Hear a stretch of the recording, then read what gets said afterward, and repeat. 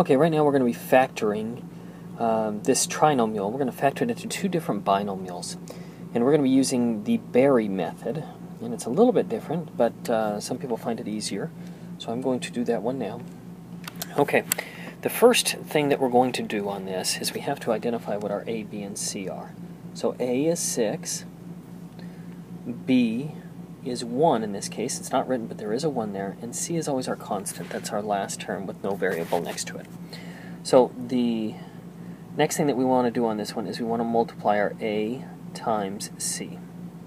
So if we multiply 6 times negative 2 gives us negative 12. Okay, and we've got to figure out two numbers that multiply together to give us negative 12, but when you add them together give us a positive 1. So you need to kind of think about that for a second. Hopefully you found out that it was 4 and negative 3. Okay, now with this Berry method, we need to divide it into two binomials. So let's go ahead and we'll write those parentheses right now.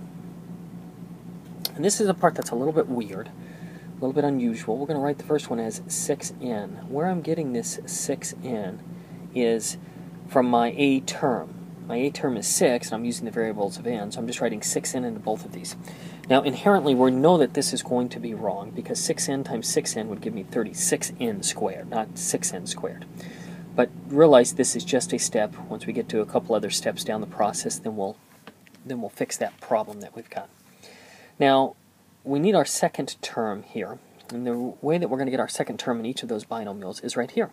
We have a positive 4 and a negative 3, so I'm just going to write that in, and it does not matter what order you write them in. In fact, I'll write negative 3 plus 4. Again, it doesn't matter which order you write them in. Okay, now what we need to do is we need to look at each one of these individually. Is there a common term in this one that we can pull out? 6n and negative 3, well, a 3 goes into both of those. So if we were to take out a 3 out of both of those, that would leave me with 2n minus 1. Okay, now on the second one here, that one shares a 2 in common. So essentially we're going to take a 2 out of those. Divided by 2, if you will, you can say that. That would leave me with 3n plus 2. Okay, now, believe it or not, that is your answer right here.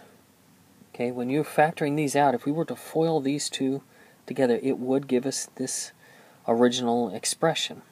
Now, this 3 and this 2 just go away in this method. It's the way that we get rid of our 6's. Remember, if we had 6 times 6 gave us negative 30, or excuse me, gave us positive 36n squared.